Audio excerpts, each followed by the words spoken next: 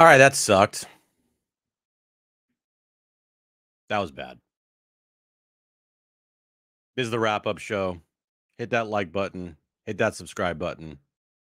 Let's get at least 150 likes on tonight's episode talking about this boring, dreadful, no life loss to the Toronto Blue Jays 5-1.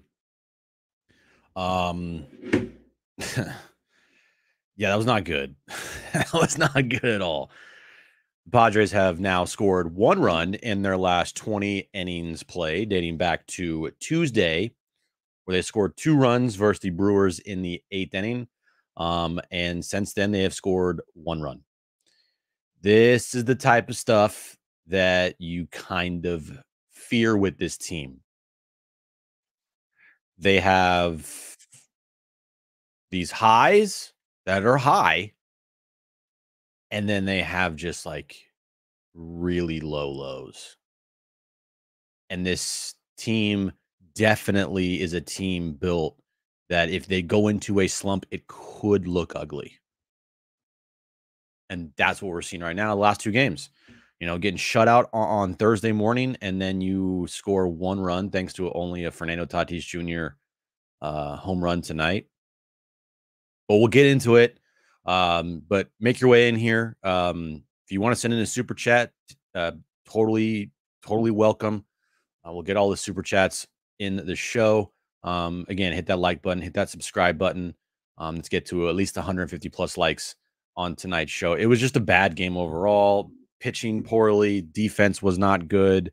The hitting just sucked. It just, all in all, it just felt like a giant fat clunker. Only 5 hits in the game.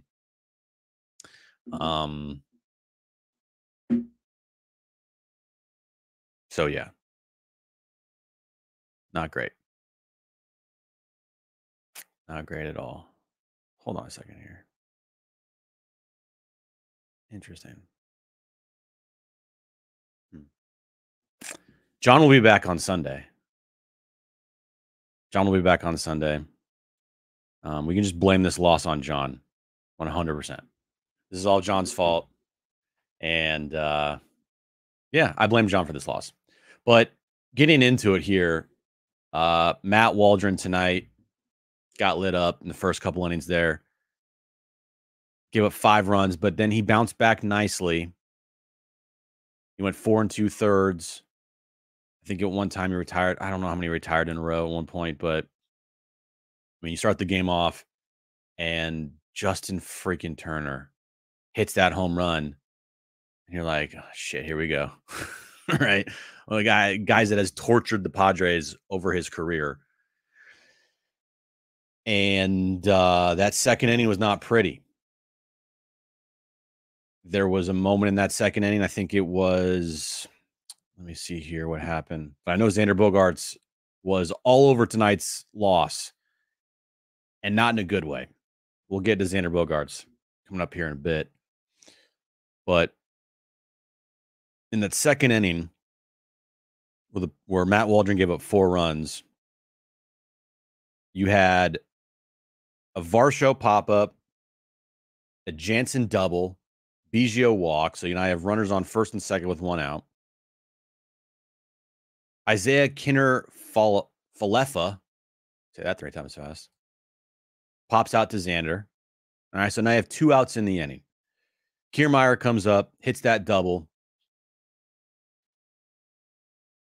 2 score. It's now 3-1. 3-1, not bad.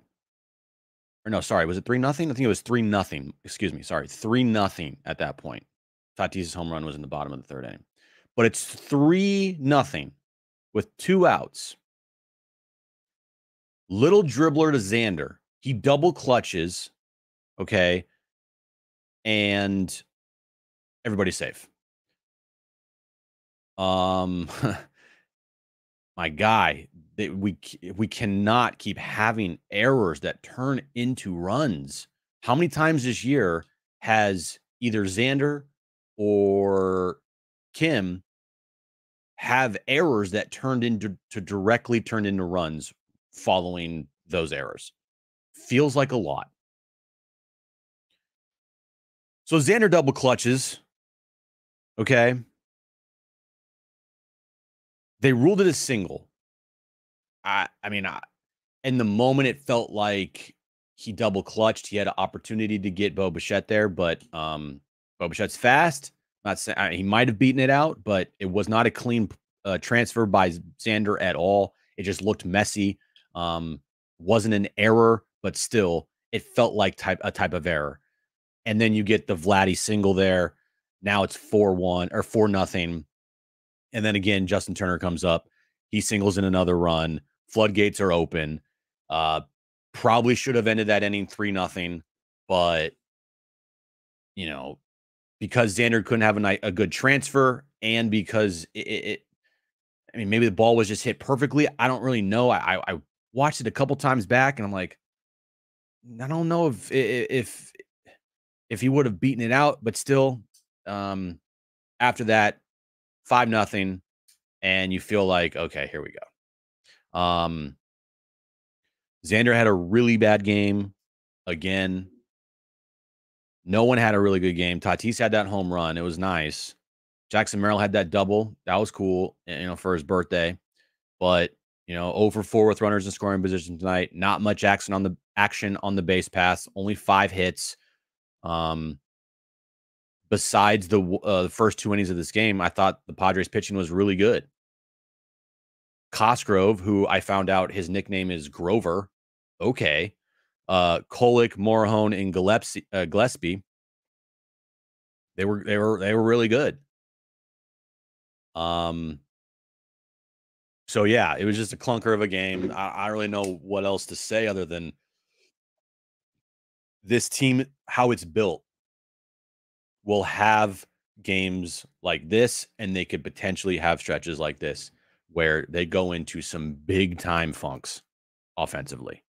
Jerkson Profar is not going to be hitting, 300 all season long with an 800 plus OPS. Jackson Merrill, he was okay tonight, had that double, but he's not going to hit 333 for the entire season. When you have those two guys that have been kind of carrying the load here offensively, not perform in games, and then guys like Xander who just can't have anything go right for him right now. The ball he hit in the first inning was actually a hard hit ball. It was a rocket. And it was a great catch of the wall. Like, what are you going to do about that? But overall, you're going to get nights like this with this team because of the lineup. You're probably going to get stretches like this with this team because of this lineup. And it's going to be very frustrating. It's going to make you want to pull your hair out. It just is. Higashioka's in there to start. I think he was in there just because of Waldron and his knuckleball. But yeah, overall, I not much to say after this loss, really. Now, Xander Bogaerts. Okay. You guys want me to go off on Xander Bogaerts or what? I feel like people do. I feel like this is a moment where it's like, okay, enough's enough. Changes have to be made. Do you continuously want to put him out there to go over like he did tonight? And oh, by the way, have 3 strikeouts in the process? I would expect a change either tomorrow or later in the weekend if they have been already talking about it, which it seems like they have, then I would expect some change in this lineup. Schulte is very married to how this lineup has been this year with Bogey, Toddy, Crone Zone, Manny, Pro, Kim, like maybe flip Kim and Profar there. Kimmy, my bad. But overall, the top 4 of this lineup with Bogaerts, Tatis, Cronenworth, and Machado have been pretty much the same all year long, except for that Saturday in LA when they gave Bogarts a day off and Jackson Merrill hit leadoff for them. So I would expect after the last 2 games and just the sheer slump that he's in to take him out of that leadoff spot and switch it up in some way or form. If it's not tomorrow, it's coming. It's like, okay, we're going to continue to roll this lineup out, but after this weekend, if you put together like a, a situation where you go like 1 for 12 in the series, or 1 for 10 with a couple walks here and there, like it's probably going to be time to say, look, I don't think the leadoff spot's doing you any good right now. We need to get you going. We need to find you a spot where you feel comfortable. We need to get someone else in the top of the lineup. This is not something where we're like demoting you. We're just moving you around in the order. He's still going to be out there. He's still going to be playing. As James says, man, if you got that standing ovation, things would have been totally different. I'm just happy that tonight, Padres fans that were crying about this on social media weren't so embarrassed that they would have had to contemplate not being a fan anymore. I'm really happy that a potential, applauding of Xander Bogaerts before his first at bat didn't really happen, because if it did happen, I'm afraid that a lot of Padres fans would have been so embarrassed that I don't even know if they would have been fans anymore. I don't even know if they would have want to watch this team anymore. I don't even know if they can go out in public with their Padres gear on anymore. If that standing ovation did happen. Oh my gosh. Could you imagine? Could you imagine the horror of having to watch this team after potentially a bunch of people stood up and gave Xander an encouragement round of applause before his first at bat? Dude, could you imagine? Oh,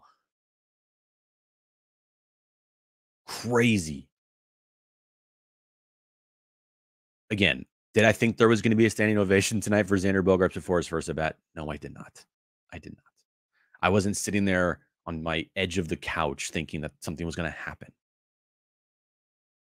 The only thing that happened was a Twitter storm that got a bunch of people riled up and contemplating their fandom if they're going to remain a fan of this team, because they would have been so embarrassed. So embarrassed. But enough of that. It's in the past. I don't care if people gave him a standing ovation. I don't care about that. What I care about is his play on the field. And again, 0 for 4 tonight, 3 strikeouts. Did they lose this game because of Xander Bogaerts? No, they did not. All right. This is a team-wide lineup issue that they're in a little bit of a slump. The last 2 games, not been great. Before that, this offense was clicking. See right here, it said Schultz said in his press conference that he wasn't moving Xander. Okay, that's fine. But there will become a time, and there will be a time, if he continues to put up a bunch of offers or a bunch of, 1 for 4s with a soft single that doesn't amount to anything, and have a bunch of, like, there will come a time, and they're talking about it, where he is moved off of the leadoff spot. It's going to happen if he does not turn it around here. If he continues to slump, he will be moved. Plain and simple. They might give him just the rest of the series. They might give him longer. They might give him another week. They might give him till the end of the month. Who knows? But at some point in time, there will be a day, if he continues to slump like he is right now, where they will move him off the leadoff spot. And then the discussion will be, who do we put in that spot, if that discussion hasn't already taken place? Kevin Acee and Dennis Lin, they say that, look, these conversations are being had. They're not just turning a blind eye to this. They're not just sitting there saying, that's fine, he's going to get his numbers, it's okay. He'll turn it around. No, they're talking about it. So as he Schulte is the ultimate player's manager. That's fun. That's great. I am kind of like more of the I tell you how it is type of guy.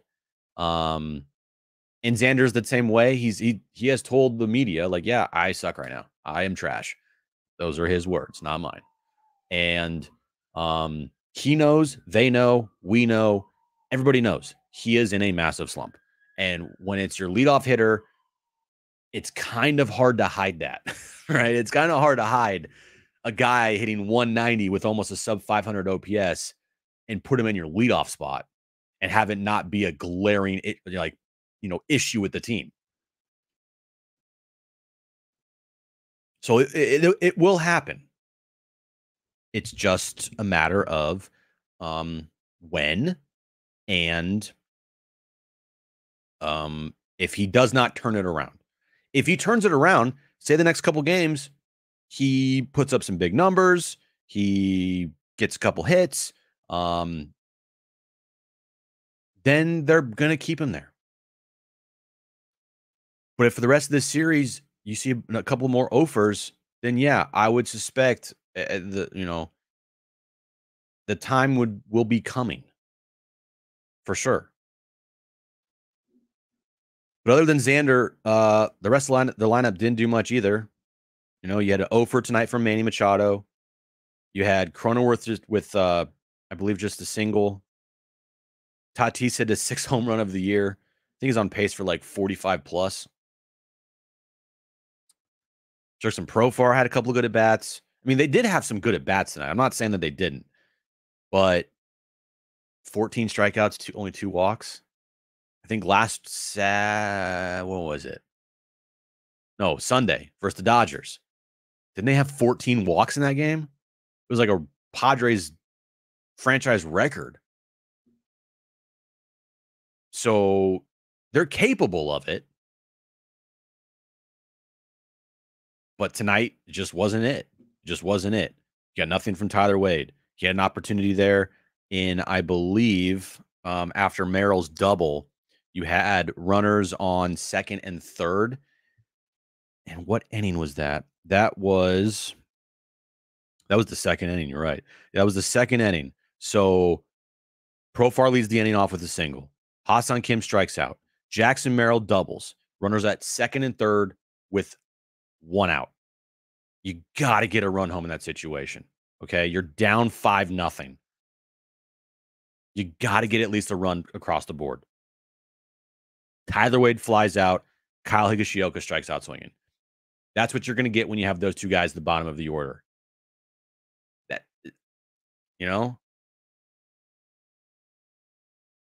with this lineup, you are going to get days like this, and you are potentially going to get stretches like this.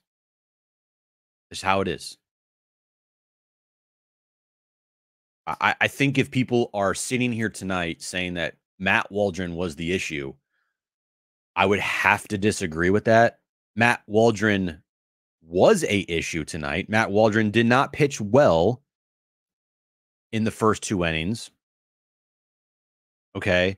But when you are given 0 run support, always makes it harder. Now, when you're down 5-0, heading to the 3rd inning, and your offense is already, kind of cold here, then yeah, it just makes it that much harder. The Diamondbacks are up 17-1 on the Giants in the 9th inning. What? Ooh, that was a Blake Snell start too. Yucky.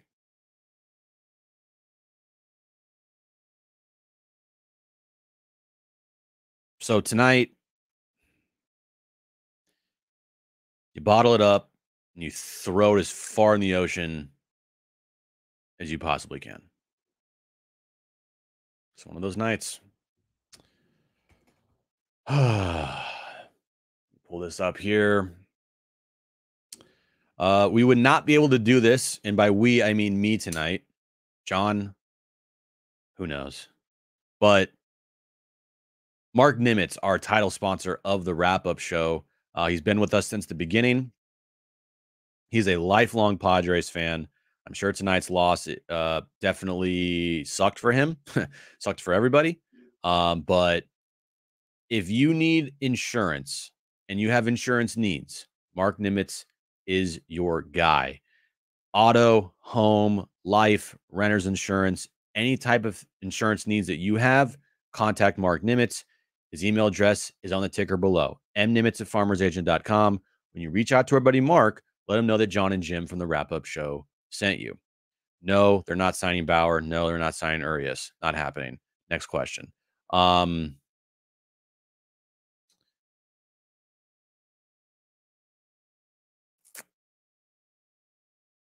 until this point, 11-11. Sign up.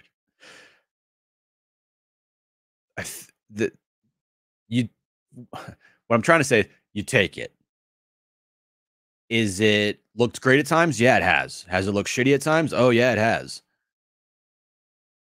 But I think with how this roster is, I mean, you already have an injury to your rotation with Yu Darvish going on the 15-day IL. All right. You have one of your superstar players, guy making, 20 plus million a year, having a absolutely dreadful start to the season. When we came into this year saying the superstars are going to have to perform if this team is going to win and if this team is going to make the postseason. Plain and simple. I think Tatis, you can say he's performing like a superstar. Manny Machado, he's been better of late, but those numbers, you'd like to see them be better. And Bogarts has been just god awful. So even with that, even with like of the big three, you have 1.5, right? Performing well, and the half is Manny because he's gotten better and hot as of late, but overall it's still not like the greatest start in the world. It's kind of just like an average start. So with that and the pitching with Yu Darvish down on the IL now, and you told me they're 11-11 and they've scored a bunch of runs overall this year so far, I think a lot of people would take it. If you told me, hey, 22 game mark, that Friday night versus the Blue Jays. After that game, they're 11-11. Would you take it? I think I would. I honestly think I would, because the alternative to me could have been a lot worse. Look at the Giants right now. If we were doing a Giants wrap-up show, we'd be losing our freaking minds every night. I think they have one home run at home. The Giants do. That's god awful. And Blake Snell is a train wreck. Who saw that coming? Like everybody. No wonder he didn't get a big contract. See, baseball people are smart. But 11-11 at the 22 game mark. The hope is you win the next two. Great. You win the series. You forget about tonight. Tonight means absolutely nothing if you win the next two games. You head off to Colorado. You're 13-11. Great. Love it.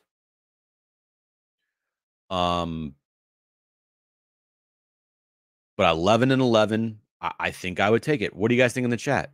If I told you the start of the year, 22 games in, this team's 11-11, and they scored a bunch of runs. I think they're top either 1 or 2 or 3 in baseball in runs scored. They might be lower than that right now because they've gone scoreless in their last 20 innings. But all things being considered, Xander sucking. Darvish now on the IL. Manny off to an average start. Is 11-11 something that I think people would take? I say yes. I say yes. What do you guys think? Would you take the 11-11 right now? Sky's not falling. Sky's not falling. Not even close. But the trends of this team, it feels like it's just like a roll. Like there's a very high trend where they could score a bunch of runs, and then with the players on this team that could go cold, You're gonna get nights like this. Yeah, Margie, I think I'm with you. I think I'd take 20 and 20 right now at the 40 game mark. 11 and 11 is mid, big poppy smash. It's the definition of mid because you're 500. Right? What's the definition of mid? Average. Joe says he's happy with 11-11.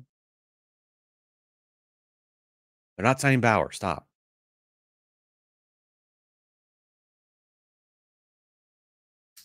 So 11-11. It's not the end of the world. It's not the greatest thing in the world, but I don't think anybody expected them to be out to like a 15-8 start, right?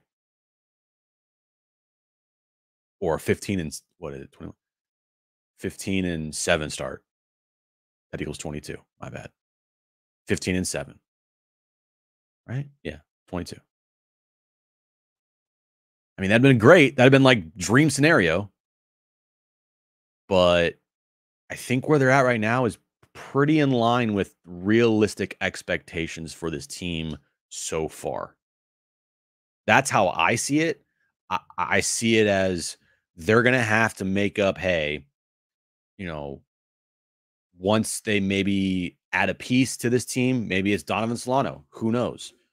Or maybe it's at the trade deadline. Who knows? But right now, they're in a tough stretch. Their next off day isn't for a while. Okay. Their next off day is not until May 2nd. They have a stretch of games here without an off day for the next 2 weeks. Hell, at the end of the month, being 500, I said I want to see this team get out to a good start, be a couple games over 500. I think that'd be very beneficial for them at the end of the first month. But again, if they're 500 at the end of the month, it's not going to be the end of the world. So right now, state of the Padres, it feels, T. Kelly says 500 at this point. Pull this up here. 500 at this point is acceptable, but I feel like they could have some roster upgrades by spending just a bit more money on bench pieces. Yes, that's what we were talking about all off season, and that's what I was fearing the most is the depth of this team. Their bench is awful. Point blank, end of story. I don't care what anybody says. When you have the best players in the lineup, when you put Campy in the lineup, okay, their bench is awful. It just is. There's no way around it. The depth is a concern. So when you have those issues, you are going to get stretches like this where they can't score any runs. When you have other guys going in the lineup, pinch hitting in big spots, it's going to happen. It's going to happen. I see a lot of people in the chat right now upset with Kyle Higashioka. I mean, he's a backup catcher. Would you rather have Brett Sullivan out there? Again, would Campisano have made a difference tonight in the lineup? Maybe, but again, I'm not going to sit here and be like it's the fault. It's the backup catcher's fault. Could they upgrade? Yes, they could. You can upgrade every position on the bench, but it's about who can they upgrade him with. I think in the near future, after Donovan Solano gets enough at bats in the minors, he is going to be at the big league level like right away. Tyler Wadey, bye-bye. That's how I see it. Let's get to a super here. Thanks, Zach. Appreciate the super chat, buddy. B team bullpen looked half decent. Yeah, they did.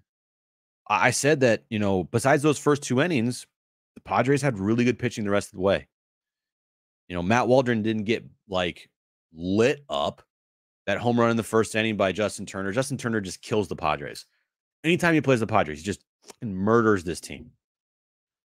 So that was expected. And when you're facing a knuckleball pitcher, if he's not on, it's not going to look great. There was a couple weird moments in that second inning, like we talked about the Xander Bogaerts play. If he doesn't double clutch there, does he get Biggio out at first and then the inning's over and they're only down 3-0? But because Xander double clutched or whatever the case may be, and happened there, runners were safe at the corners and it led to 2 more runs. It was considered a hit, kind of, in my opinion, soft because, um, I don't think Xander fielded that cleanly. Maybe I didn't see it correctly, but from when I watched it, it did not feel like Xander fielded that cleanly. And because he didn't field it cleanly, it led to 2 runs. But, going back to your super there, like Cosgrove, Grovey, Kolick, Morahone, and Gillespie, they pitched really well. Really well. 7 strikeouts, no walks, no runs given up, 4 hits. Bullpen's been solid. Bullpen gave them the chance. That's the role of the bullpen. When you go down by a bunch of runs like that, hold the line. They held the line. Just the offense couldn't get shit done today. Couldn't get anything done. All right, guys. I want to thank our sponsors at Aura, www.ora.organic. If you want to live that healthy lifestyle that you've been craving, Aura is the place to go. They have everything you need to live a healthy lifestyle. They have probiotics. They have sleep pills. They have pre-workouts. They have fish oils, all of it. Go there right now, www.ora.organic. It's the cleanest, healthiest supplements on the market. If you're thinking, man, I want to get healthy for summer and I want to look my best for summertime, guess what? Go to Aura, pick up some supplements, and it'll just become a part of your everyday lifestyle. And that's the great part. Like the probiotics, John takes every day. I have the pre-workouts. I also have the protein powders. Like it's just a part of my everyday life. And it could be a part of your everyday life too. www.ora.organic. Go right there right now, pick up some stuff, and you will thank us later. All right, hold on here. Let me just. Nope, nope, nope. You're an idiot. You're an idiot, Jim. There we go. Thanks for the super, Jason. Appreciate it, buddy. Says 11-11 is good considering who they've played. Standing ovation for you, Jim, for being a good baseball mind and person. Thanks, Jason. Appreciate it, buddy. Standing ovation. That's a very good one. Very good one. By the way, I did not like have this grandiose like light bulb idea thing to say on the radio. I didn't. This wasn't even like my idea. I was just relaying it and giving my thoughts on it. So I feel like people think it was my idea. I know those people are just trolls, but it really wasn't. It was just something that I relayed and gave my opinion on. Said I didn't care, do it. Hey, if you do it, that's great. I think it's a little cringe, but you know what? To each their own. If you want to do it, do it. But yeah, 11-11 is good considering who they've played. Looking at their schedule here, it's not been the easiest of schedules. Giants, even though when they don't play the Padres, they just suck. St. Louis, Chicago, Milwaukee, the Dodgers, and now Toronto, all really good teams. To be 11-11, absolutely. Yeah, all things considered, who they've played, to be 11-11 right now, I think it's fine. It's not the best, it's not the worst. How they got here might be a little frustrating because they literally, 2 games this year, it feels like they kind of threw away. Now we don't know what would have happened in the opener in Korea if Jake catches that ball, right? Doesn't go through his glove. But we do know that they would have beat the Giants on that Sunday afternoon if Ha-Seong Kim just held on to the ball. Well, we don't really know, but they would have been in the 9th inning with Robert Suarez and the ball in his hand and a 2-1 lead. So this team could be 12-10 right now instead of 11-11 if Ha-Seong Kim just holds on to the baseball. And if they're 12-10, then you feel pretty good. As Spicy Mayonnaise says in the chat, the Dodgers are 12-10, and they're supposed to be the greatest team of all time. So The saying in baseball is this: you win 60 games, you lose 60 games. It's what you do in the rest of the 62 games remaining on your schedule that will make or break your season. Unless you're the Oakland A's. But the Oakland A's have been okay this year. Or, I mean, let me rephrase that. Unless you're the Miami Marlins, right? But still, every team, more often than not, you might get that outlier like you did last year with the A's and I think maybe another team. I don't know. But maybe the Rockies. Rarely do you see like 9 teams in baseball not at least win 60 games. You know, you might see 1 or 2, but the good teams, some of the best teams in baseball lose 60 games. I would argue that every World Series winner over the last maybe decade have all lost at least 60 games. I might don't quote me on that. Hold on. John, if you're watching, what are you doing?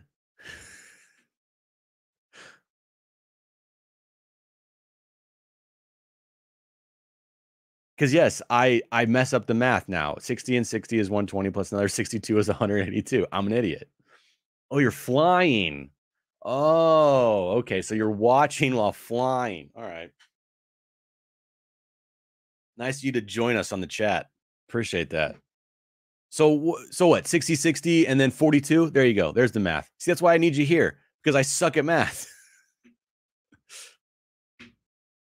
All right. Let me rephrase that. Everybody lose 60 games. Everybody wins 60 games. It's what you do in the other 42 games that will make or break your season. You want me to join from 34C? Yes. You don't have a I mean, yeah, Chad says it. You're not on a private jet. You're Mr. like Aztec football now. Uncle Teddy didn't get you the private jet. What are you in, like commercial? College football play-by-play broadcasters don't fly commercial.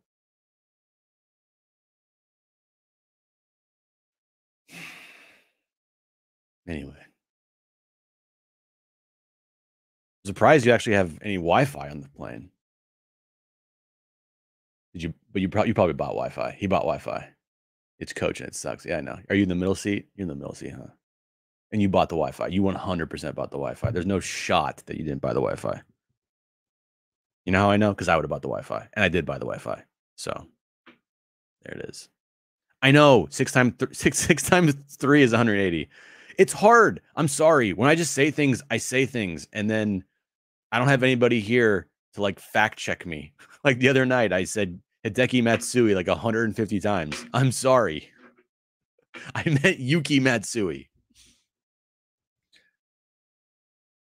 John says he bought the Wi-Fi, but he hates himself for doing it. Is because you hate yourself that you're watching this right now with the Wi-Fi that you bought? Is that why you hate yourself? That you spent all that money, like probably $10, 40, maybe 40. I don't know how much it was. $40 to watch this wrap-up show after a 5-1 loss.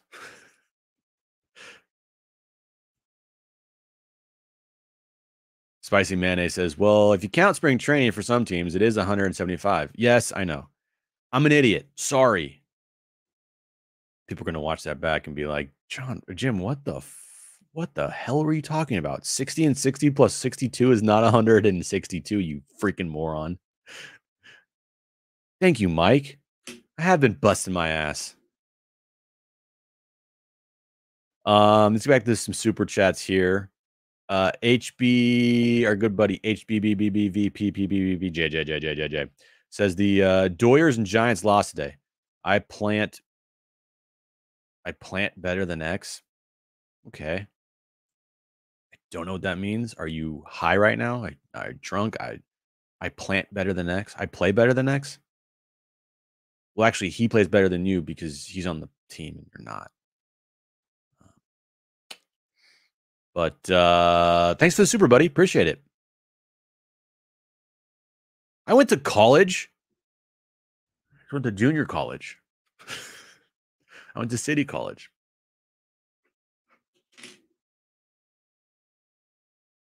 Play better than X. Yes, that's what I got there.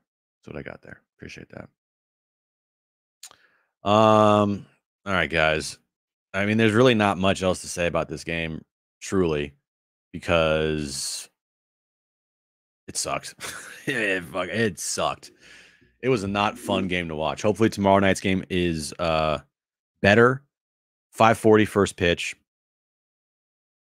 and it is official. Randy Vasquez will be on the mound starting for the Padres tomorrow versus Jose Barrios. Remember him? Oh, no big deal. He's only 3-0 with a 1.05 ERA. It's fine. So, yeah, big game tomorrow. They're all big. Before we head out of here, thank you to our sponsors over at Underdog Fantasy. Guys, right now, Underdog Fantasy is the hottest, best way to win money by easily just playing higher or lower. It is easy, it's simple, it's fun to do. You can bet little money, like $10, and potentially win big time money, like over $200 or $300, just by picking 5 correct plays. You can win up to 10 times your money, 20 times your money, even 100 times your money. Just go there right now, download the Underdog Fantasy app, use promo code PODSWRAP, PADSWRAP. Once you do that, your first $100 will be your first $100 deposited will be matched by Underdog Fantasy. I was playing in a bunch of games tonight. Fortunately, did not win any, but doesn't mean that more opportunities aren't there, because they absolutely are. And I have won some big time money in Underdog Fantasy already just by hitting on 3 picks, and I went over $300. You could do the same.